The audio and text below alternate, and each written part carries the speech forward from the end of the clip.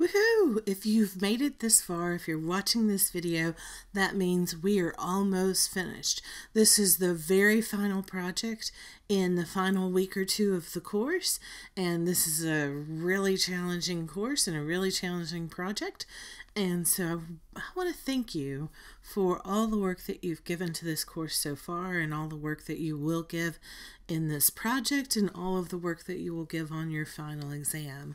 This final project and your final exam are going to be hallmarks of how you have done so far in the course, and how well you will do with using statistics in your everyday life. So I really appreciate it. If you happen to interview for a job that uses statistics and data-driven analysis, then I would absolutely encourage you to take this project report along as part of your portfolio to demonstrate and prove an evidence-based proof, right, for an evidence-based job, to prove to your future employer that you have worked hard and have a deep and thorough understanding of the most important aspects of statistics. And so this project, as you can imagine, is going to be quite challenging, the most challenging project that we do in the course, and next to the exams, probably the most challenging assignment we will complete in the course as well. So we'll go ahead and jump in and get started. This is a big video for the project because I'm really trying to explain in detail all the aspects and all the elements that will maximize and optimize your grade for the entire project. But I'm going to try to break it up if I can figure out how to do so. I've never done it before, but I'm going to try to break it up into little elements that you can jump around in YouTube, segments that you can go to the exact spot that you need. Also, I'm going to have little pause opportunities in the video for you to do the work yourself using this data set that I'm about to show you. And when you pause the video, you can do the work yourself and then check yourself, because I'm going to go over the answers. So here is the data set that we're doing for this video. This is based on a previous term in the 2019-2020 school year. Students decided that they wanted to take a look at Trump's presidency, and normally I avoid political topics like the plague, especially in this day and age where the political climate is so incredibly volatile, but this was a particularly congenial class and they were respectful to each other. So I allowed them to come up with the hypotheses they wanted. And their hypotheses, we did one hypothesis that was meant for proportions and one hypothesis that was meant for means. And I'll let you determine which is which. And the first hypothesis they came up with, it was the data that you see was the data from just that class. But the hypothesis I specified would be about all Austin Peay at Fort Campbell students. So the first hypothesis is Austin Peay at Fort Campbell students rate Trump's presidency on average more than 4.5. And for context, that's on a scale of 1 to 10, where 1 is the worst and 10 is the best. And you see the data that they responded with there on Trump's presidency. And then the second hypothesis says that most Austin Peay at Fort Campbell students identify as politically conservative. And then you see their results right there, those who identified as conservative, those who identified as liberal, and those who identified as other, which were the only 3 options that we gave for that question. And then what I want you to do is I want you to take that data and construct a 95% confidence interval for proportions. You determine which of these 2 data sets is the appropriate one for proportions, and then you determine how to construct the interval. And we're just looking for the actual interval here, the 95% confidence interval. So I'm going to pause now, or I'm going to show the pause button now, and you have the option to pause and actually construct this interval, and then I'm going to go over the answer.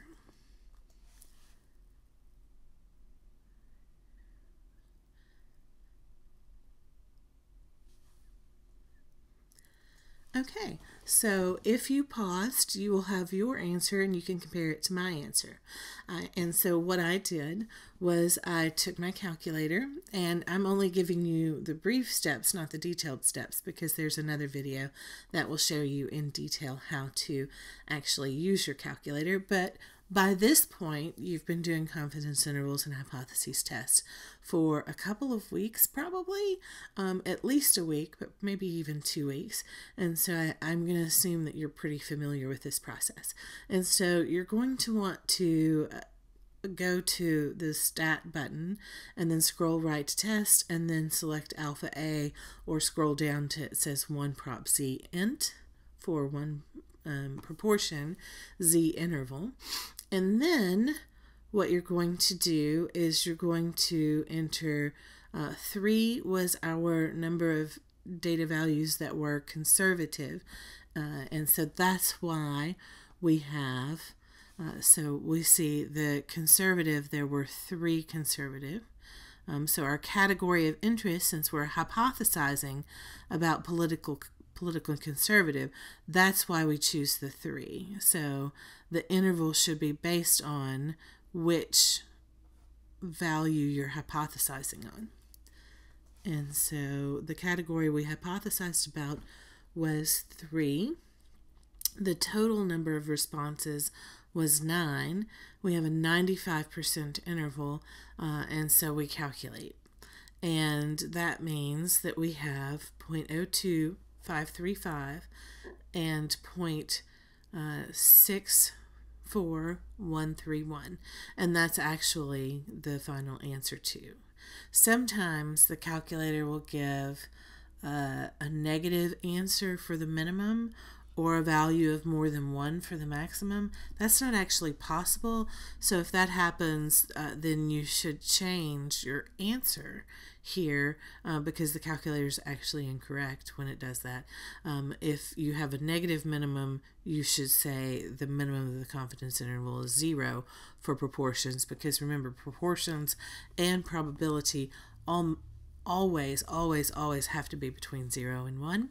And so likewise, if it said more than 1 on your calculator output, your actual answer should be 1.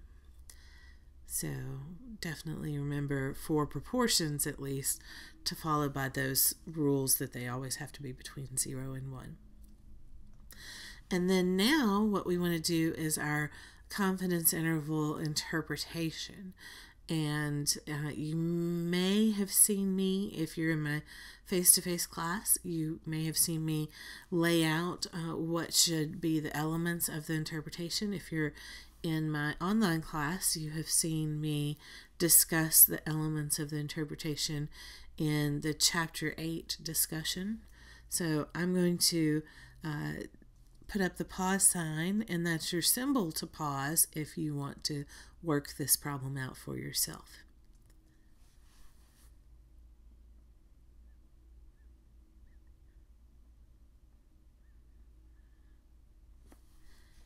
And so now we are going to go over the answer. The answer we've already gotten for the actual interval. That is the answer here. And so, but our interpretation is going to be based off that answer. So we should say that we can be 95% confident. So I'll be looking for the 95% that between, and oftentimes we want to convert proportions to percentages, and that's just to make it more easily understood. Our interpretation is supposed to be written so hopefully that anybody can understand it. That's our goal, is to say what this confidence interval means in the simplest terms possible while still accurately describing the interval.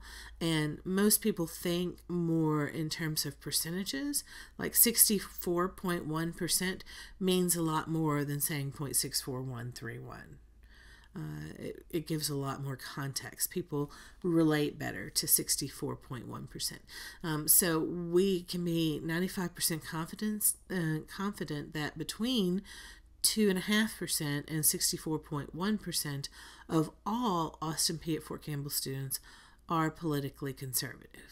So And I put a little note down here that we've not confirmed the assumptions for the interval. We will do that when we do the hypotheses test. So I just stuck that little note down here. Now, in grading, let me tell you what I'm going to be looking for when I go to grade these projects. I'm going to look to make sure that you mentioned your percentage of confidence. And I ideally want the minimum and the maximum of the interval themselves to be expressed in percentages. And the category must be clearly identified. So here, politically conservative was our category of interest. That category has to be in the interpretation. The population should ideally be clearly identified. In other words, you're telling me what the population is, or at a bare minimum, the word population has to be included. So here you'll notice that instead of the word population, I said what the population was. So you definitely want one or the other. I prefer you saying what the population is. So I said all Austin Peay Fort Campbell students. So that way it is completely clear who you're making these conclusions about. And then the minimum and the maximum of the interval, which, like I said in 2, is going to be expressed as percentages ideally. And then the right words to put all of the elements together. You can phrase it just like I have, except the underlined stuff will be changed depending on your level of confidence. For the projects, though, go ahead and use a 95% level of confidence. So that shouldn't change for the projects, but if you were doing something else, the interpretation might change. And then this is going to be different because you're going to have your own answers based on your own data. This will be different because you probably didn't choose all Austin Peay Fort Campbell students as your target population for your projects, and then your actual category of interest will be different. And then we'll grade on all of those things, and if you have all of those elements, you will do quite well. And now I want you to choose, and it hopefully will be pretty obvious, which one is the appropriate interval data for the interval for means. So I want you to construct a confidence interval for means, and I am going to give you a few seconds to pause this video and work that out for yourself before I go over the answer.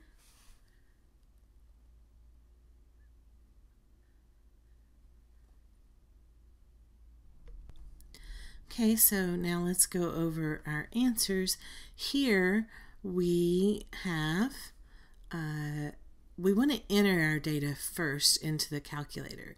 So I'm using the data option, which you're instructed to use the data option for this one, but that means the first step is to enter our data. So if we go back, we want to enter these 9 data values into L1. So we would press stat edit, 1, enter, 2, enter, 3.7, enter, and so on and so forth till we get all 9 data values into the calculator. And then once we do that, we will press stat again, scroll over to test, and select option 8 or scroll down to the t-interval option. We want the t-interval option but instead of z because we don't know the population standard deviation sigma. We just gathered this data. We don't have any idea about the data, and that's true of any real life. So any real life situation, you're almost always going to want to use t instead of z, and that's in fact exactly what we do here because we don't know the population standard deviation of the mean rating or of the ratings for the president. So here we would select the data option because again that's the one that we're told to use in our project 3. We have our data in L1 with a frequency of 1 and our confidence level is 95%, and that's what we want to use in the projects as well. And so then we have our output, and Also in the projects, you're instructed to give 100% of the output that your calculator gives, and I'll be looking for that. So here, 3.3341 is I'm giving every single digit. I'm not just giving 3 significant digits, but every digit that the calculator gives. And then 7.9326, every digit that the calculator gives, just as the Project 3 instructions specify. And now we will pause to give you a chance to do the interpretation for this means interval.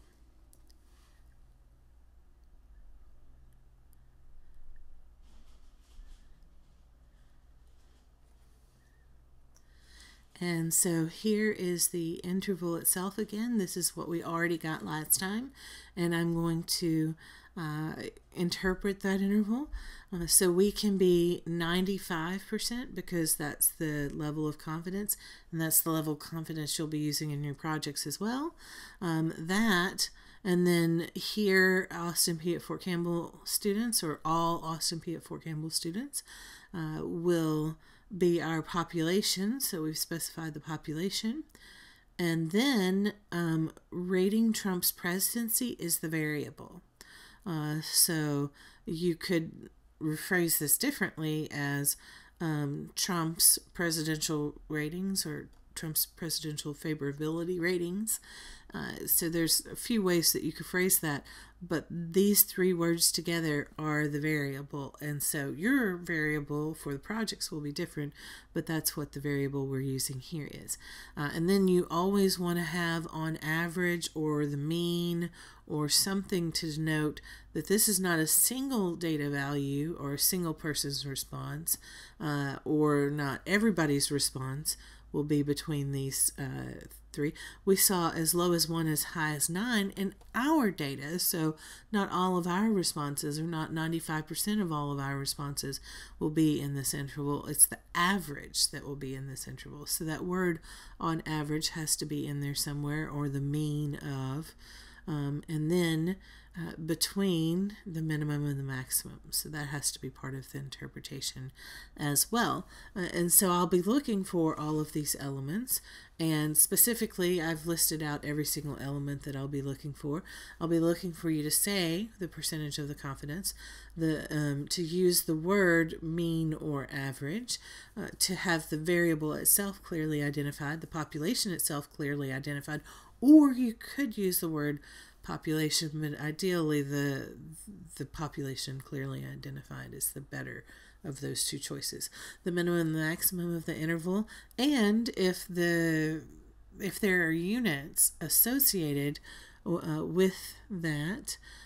Here ratings don't have units, but if you're doing like miles per gallon, then the miles per gallon should between 3 and 4 miles per gallon, or well, that would be a really bad efficiency, but something like that. So there are a lot of these means intervals that will have units, and then the right words to put all these things together. So those are the things that I'll be grading on. And now we're jumping into the big hypotheses test. And hypotheses plural, so I want you to give the multiple hypotheses that are appropriate for running the proportions test. And again, I'm going to let you choose which data set is appropriate for proportions, and let you hypothesize about what your hypotheses should be here. And again, the stuff in purple is the stuff that we're trying to prove. So what are the appropriate hypotheses for that situation? And I'll pause.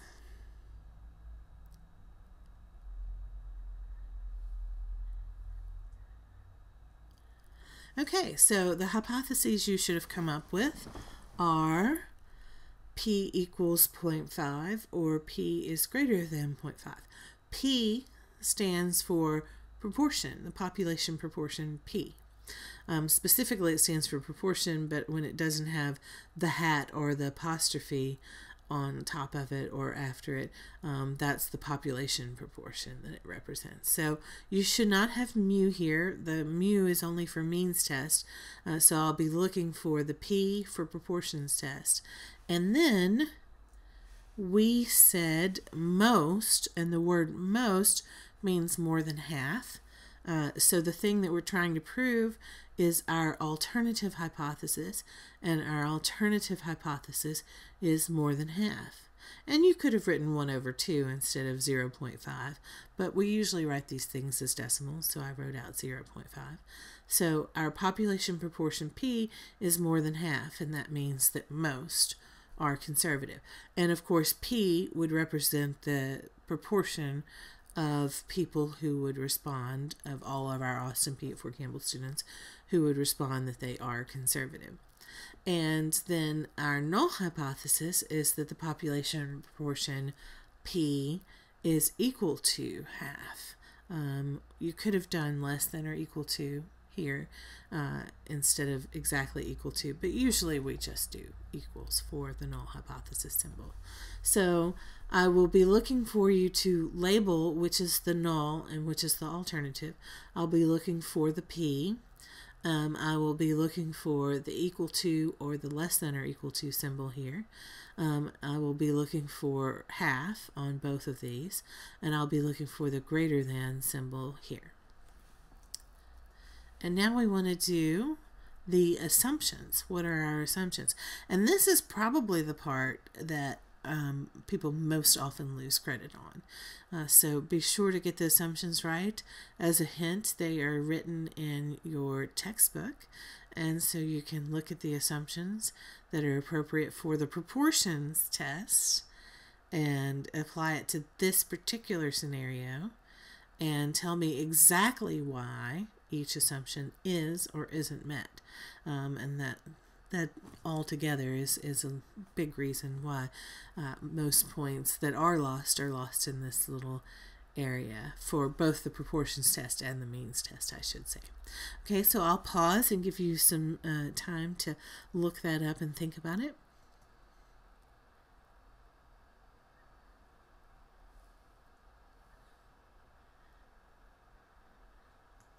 Okay, so as I promised you, the assumptions are written in your textbook. I can't remember what page this was on, but you will find this page in your textbook in chapter 9, and I think it's pretty far along in chapter 9. So I think they talk about how to compute the z-score and the p-value and the t-score and the p-value and all that stuff before they even talk about assumptions. And so, but if you search on the word assumptions, you should be able to find it pretty easily. Certainly if you search on several of these words, like hypothesis test of a single population proportion P, I bet you would be able to find it right away, if you spell everything correctly. And so that's what we want. We want the proportions one, and there are two different assumptions for proportions according to our textbook, and that's what we'll go by as our textbook. The first is that we have a simple random sample.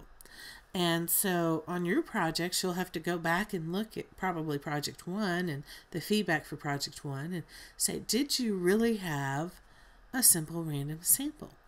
And for us, we will go back and look at the way we collected our data.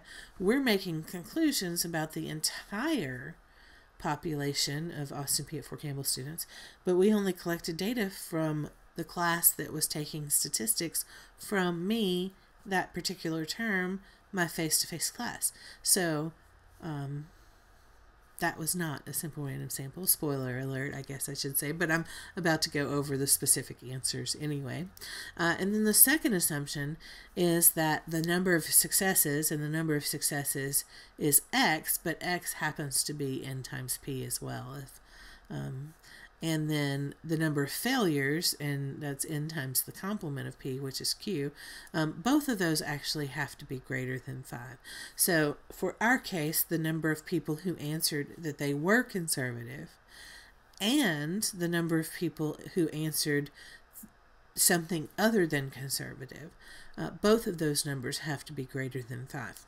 We failed that one too because we only had 3 conservative answers. So here I've actually flip-flopped them, sorry about that, because n times our hypothesized proportion, so 9 times our hypothesized proportion is 4.5, and 9 times our hypothesized proportion. So instead of going for the actual, I believe the textbook wants you to go for the hypothetical. So take your actual n and your hypothesized proportion instead of looking at how many were actually saying conservative and how many were actually saying other. So I told you a little bit wrong about that. Sorry about that. But take your hypothesized proportion and your actual n and multiply them together. And then the complement of n is what goes here. It turns out our complement of P0 turns out, because we did half in our hypotheses, that the complement of half is half, because 1 minus half is half. And so both of these are less than 5. So we failed this first assumption. We've also failed the simple random sample assumption because it was not, we did not take the entire list of all Austin P at Fort Campbell students. We didn't even have that list. But a simple random sample would take the entire list of 1,000 or 2,000, I would assume, Austin P at Fort Campbell students, and either put them in a hat, all of their names in a hat, which would be huge because 1,000 even would just be too much for a normal size hat, and it would be too much work to do, in fact. Or the easier way would be to take the list that the registrar gives us for the Austin P at Fort Campbell students and have them in Excel and number them 1 through 1,500 or however many there are, and then use a random number generator to generate ideally more than 9 numbers. We'd want, maybe 30 numbers, and then those 30 numbers are the ones that we're going to track down and survey that correspond to 30 students. So that would be a simple random sample. That's not what we did. We sampled only those in our class, and so that's the reason that we have failed the simple random sample assumption. And then I want you to actually compute the test statistic and the p-value, and I'm showing you the data again in case you need the data to do the test statistic and the p-value, and I'll go ahead and pause here.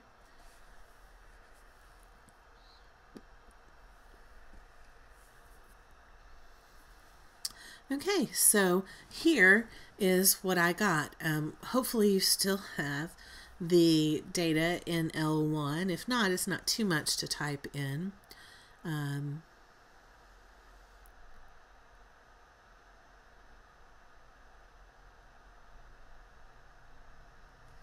Okay, and so now we will go over the results.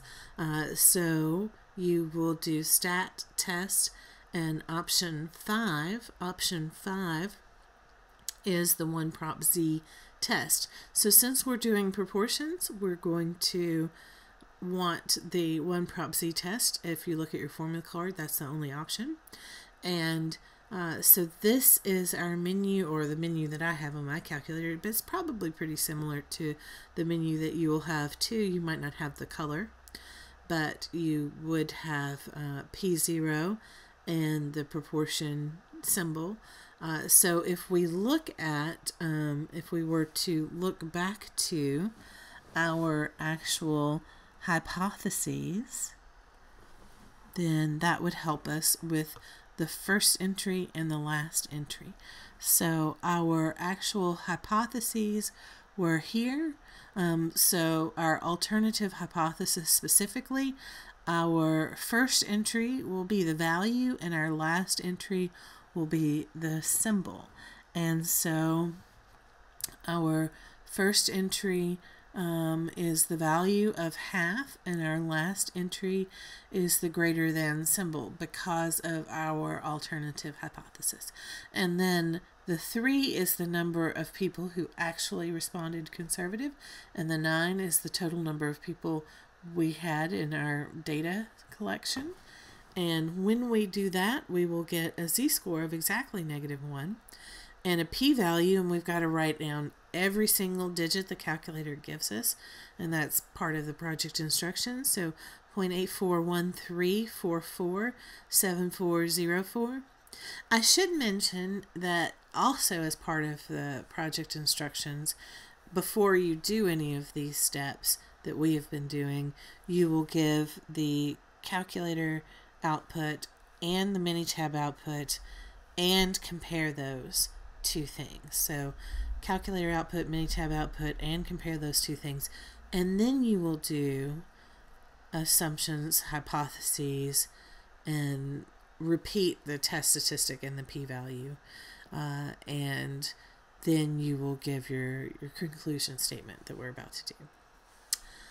So again, here are the test statistic and the p-value. Be sure to label them very clearly, like this is the test statistic and this is the p-value, instead of giving all of the output that the entire calculator gives, so that I know that you know what the test statistic is. Because if you're going to give all of this calculator output, then I'm not going to be sure that you know which is the test statistic from here. So be sure that you kind of say what the test statistic is and what you say what the p-value is. And then the final step, and this is for the proportions, we're going to do the same for means though. The final step is to give your decision and conclusion statements, and I'll give you a chance to do that.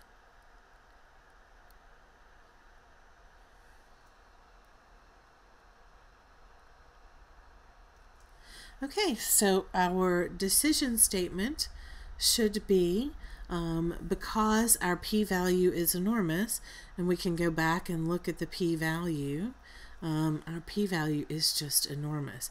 And so because it is so large, and it's certainly greater than 0.05, and by the way, 0.05 is what you should use for your alpha for your projects.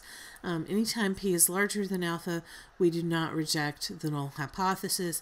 When we do not reject the null hypothesis, we do not conclude anything.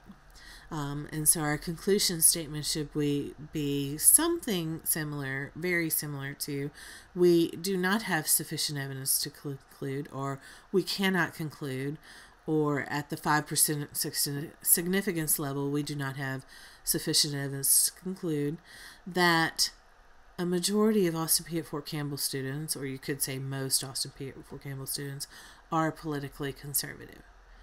And so we're basically taking our original thing that we wanted to prove, and we are rephrasing it to say whether we could or could not prove that thing. So remember all the way back to our original data set, where we said that we wanted to prove most Austin Peay at Fort Campbell students identify as politically conservative.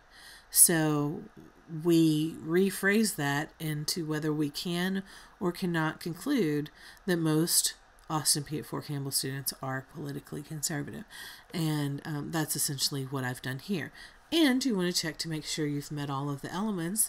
The elements that I'll be looking for is saying something along the lines of we can or cannot conclude, or there is or is not sufficient data to conclude, something that really focuses on something that means whether or not we can conclude. And then for proportions, we want to give it in terms of percentage, ideally. So when we talk about the alternative hypothesis value, we usually give it in terms of percentage, so greater than 50%. Here, though, sometimes there's a more efficient way of saying greater than 50%. So majority or most is synonymous with greater than 50%. So we don't always use percentage, but if it had been something like 75%, you could have said 3/4, but most people would say 75%. Certainly 80%, or if you had something more specific like that, a percentage would be better to state than in terms of proportions most of the time. And then we want to identify our category clearly in the, and that's the politically conservative part. That's our category of interest. We want to identify the population clearly, so that was all Austin Peay at Fort Campbell students. We want to say the alternative symbol in words, and so, you know, that would be greater than in this case, but majority implies greater than 50%. And then we want to say the alternative hypothesis value, sometimes in words, sometimes just actually giving the value. And then we want all of the right words to put those things together. For our last set, the hypotheses means test. And so I'm going to let you choose your data, and if you've been watching the whole video, I'm sure you know which data set to choose. So choose your own set of data, the data that's most appropriate for the means test, and go ahead and complete the beginning, the hypotheses for this means test using that data and that original statement in the bright purple that we're trying to prove. And oh yeah, note the plural, so you're looking for two different hypotheses, so that's a big hint there on that one. And pause the video and you do it, and then I'll come back and give the answer.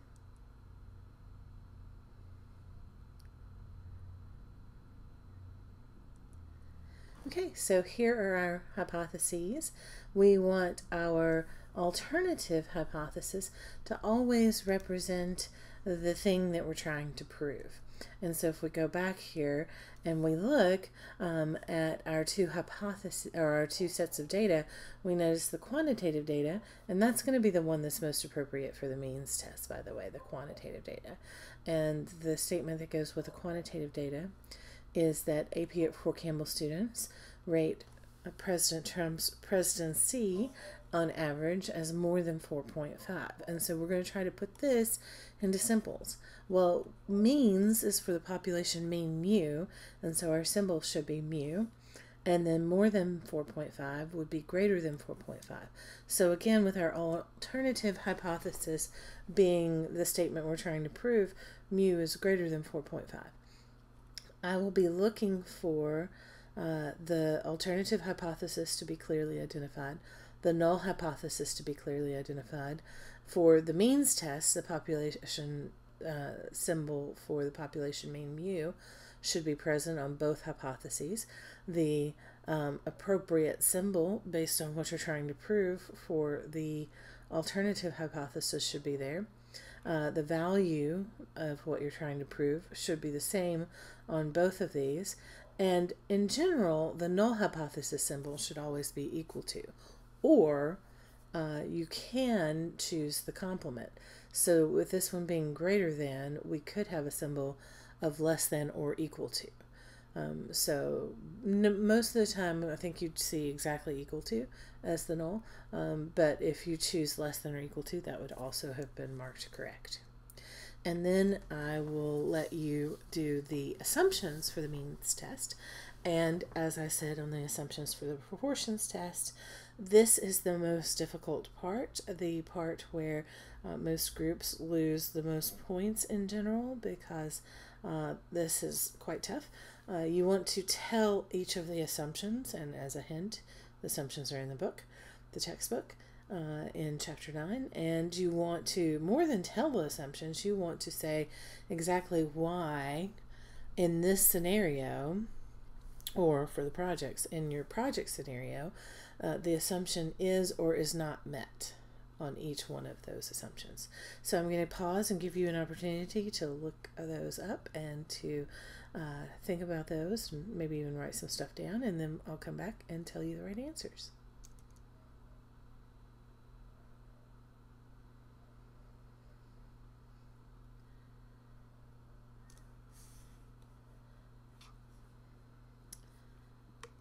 Okay, here are the answers on this one. And I didn't give the textbook, but we'll jump back to the textbook. So the textbook, here I have highlighted for proportions, but we're doing the means test now. So we'd want to jump up to means, and we want to use the t-test, not the z-test. The second paragraph is for the z-test. So we want to use the t-test. It says use the sample standard deviation. I'm not making that an assumption though, because every data set has, every quantitative data set has a standard deviation, so that's not really one of the assumptions. The two assumptions are that you have a simple random sample, and that's true of every single one of these, by the way. A simple random sample, simple random sample, simple random sample. So you'll want to go back and check on whether or not you had a simple random sample, and we covered that in project 1, and I gave feedback on that in project 1, so that would be a nice place to look on those projects. Here I'll give some logic as to why or why not what we did is a simple random sample. And then and the textbook is also a great place to look at simple random samples as well. And then the second assumption is that the population distribution is approximately normal. And this gets a little more complicated than that, and we'll talk about that. It does say in parentheses, note that if the sample size is sufficiently large, the population will work even if it's not approximately normal. So we'll mention that as well. So going back here, so our first assumption is that the data are normally distributed. And so I'm looking at the histogram, and the histogram is not normal. So it's not symmetrical. It's a little bell-shaped, but it's not enough bell-shaped because it's not symmetrical, and it's a little bit skewed. And so we don't have data. Now, if we had 30 data values and it looks like this, and especially if it were a two-tailed test, I would say, yeah, the data is close enough. It's a two-tailed test. We've got at least 30 data. We don't have 30 data values. We only have 9 data values. And so knowing that we only have 9 data values, knowing that it's a one-sided test, and knowing that the data does not look that close to normal, all of those things put together, I'm going to say we failed this one. Now, this one's a pretty close to call thing, so if you had argued that this was quite close to normal, the data was quite close to normal, and by the time you got through 9 iterations, a sample size of 9 with 9 iterations, that it would be close enough to normal to go ahead. If you argued that well, I would not take off points. But I think that in this case, it is too dangerous to use the hypothesis test. It would not have been if we had had 30 data values. Probably even for a one-sided test, I would say it's good to go because we have 30 data values. Here we don't, though. And then the second assumption is the simple random sample assumption. And in order to have a simple random sample, the textbook describes 2 different ways that you can do a simple random sample. And they're pretty much the only 2 ways that you can do a simple random sample. One of them is to cut up all the names in the entire population, write them down on pieces of paper and cut them up so that you have little slips of paper, and put them in a hat and shuffle them up, and then draw out however many names you want to survey. That's not what we did. We didn't take the entire population of all Austin P. at Fort Campbell students and cut them up. That would have been 1,000 or 2,000 names to put into a hat, and we didn't do that.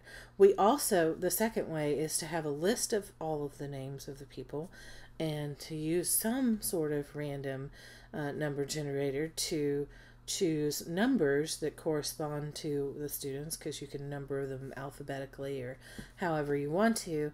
The numbers are generated at random, so even if you number them with an alphabetized list, the those people will be chosen random because the numbers themselves are random. And so if you choose based on the random number generator from the entire population, that's important to note, then you do have a simple random sample from the entire population, and you would have been good to go here. We didn't have anything close to that. We had a very biased sample of only the people that happened to be in our class, a convenience sample to the extreme, and so it was biased.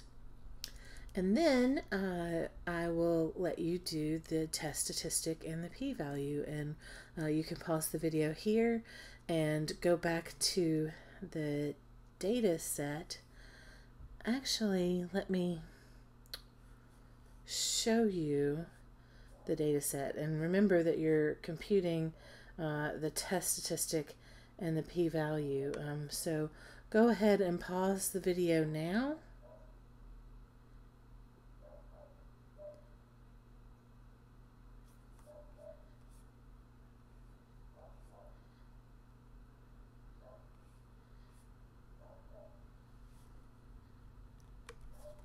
Okay, hopefully you have paused the video and you have computed both the test statistic and the p-value using your calculator, and you've reported all those digits.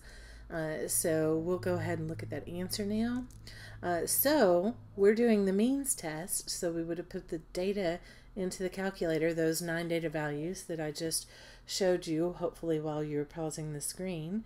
And if you didn't still already have them in your calculator from doing the confidence interval for the means interval, then you could have paused the video right there, entered the 9 data values into L1, and then after that you would press the stat key, scroll to the right to tests, do option 2 for the t-test, and once you are on the t-test, you want to choose the data option, and that's part of the project specification that you want to enter all of the data and use the data option. Our first entry and our last entry of the hypothesis test depend on the hypotheses values. Let me go back to that. Our hypothesis, particularly the alternative hypothesis, because that's the thing that we're trying to prove. So our first entry is the value. Our second entry is, our last entry is the alternative hypothesis symbol. So we see that our first entry is the 4.5. Our last entry is the greater than, and our list is an L1 with a frequency of 1. By the way, if you have like 100 data values and a lot of the data values repeat, it might be better to look at your tally from project 2 and to do one list as the unique data values and the second list as the frequency of those values. And if you did it that way, then you would have L1 right here and L2 right here, because for instance, if you were doing ratings from 1 to 10 and you had 100 different ratings that you gathered, and 20 of them were a rating of 5, then you could just type 5 ones, and a frequency in your frequency list you'd have 20. So it saves a lot of typing that way, is what I'm saying. So if you have 100 data values, it might be to your benefit to do that. If you only have 30 data values, it's probably just best to just go by the raw data and put the raw data all 30 data values into L1, and then you would have a frequency of 1 like we do here. And when you do all of that and you hit calculate, it tells you your alternative hypothesis right here, so you can go back and double check to make sure that that alternative hypothesis says exactly the same thing that our alternative hypothesis said, and in fact it does. And then you've got your t-score and your p-value. By the way, on the projects, you want all the digits written down from your calculator, so especially on the first part of the hypothesis test, where you'll give the Minitab output and the calculator output, I'll be looking for the calculator output to report all of the digits that the entire calculator gave you, which is what I've done here. And then I want on the test statistic and p-value portion of your report, I want you to be very specific about which one's the test statistic and which one's the p-value in telling me that. And then we're at the very last one, finally. So on this very last one, please tell me your decision, whether to reject or not to reject the null, and then your conclusion statement. And I will pause and let you consider that.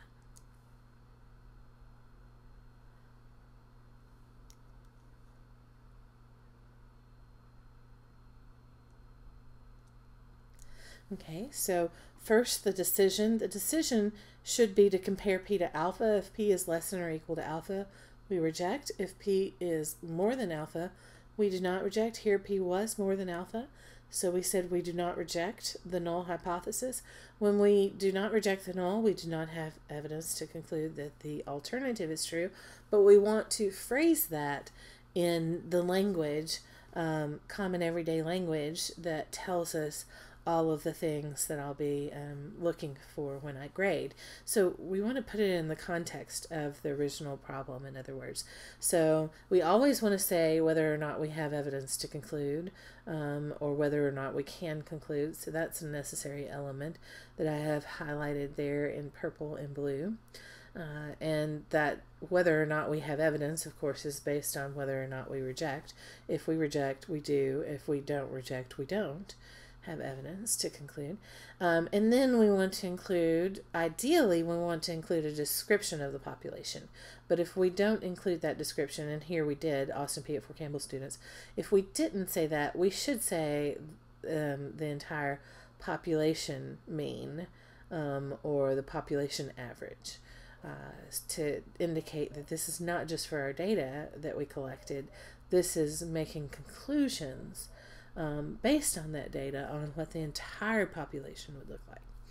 And we want to give our variable, so our variable here are Trump presidential approval ratings, and so you can say that several different ways. And we want to include the word average or mean, make sure that's in there. We want to include the alternative hypothesis symbol in words, and we want to include the alternative hypothesis value. And I did put a note down here, and I think this is a good idea because I want you to do all of the steps, even if you fail your assumptions like we did. But at the same time, your conclusion is absolutely irrelevant if you failed your assumptions.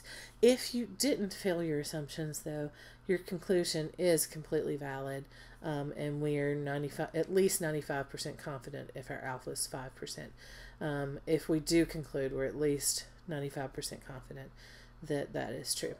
But here, since we didn't meet our assumptions, the conclusion is actually irrelevant. And I think that's kind of important to say. And so I would recommend saying that if it happens that you do not meet one or more of your assumptions, it would be nice to say that. So the things that I will be looking for as I grade this, again, are whether we can or cannot conclude. And, I want that to be correct, that you've correctly said whether we can or cannot conclude. I want to see the word mean or average in your statement. I want the variable to be in there as clearly identified. I'd like for the population to be identified, but if not, it must contain the word population in the report conclusion statement. The alternative hypothesis symbol in words and the alternative hypothesis value. And it's possible to say something like we did on the proportion test. So sometimes it's possible to say something that's synonymous with the symbol instead of saying what the actual symbol is in words. I don't think that's very likely on this test, though, as likely as it is on the proportions test. More likely on the proportions test. And then on the means test, we might actually have units. We did not have units here, but it's very likely that you'll have units. So if there are units like dollars or miles per gallon or feet or inches, any kind of units, please give the units. and then give the right words to put all of these things together. So that's what I'll be looking for, and that's the project. Thank you.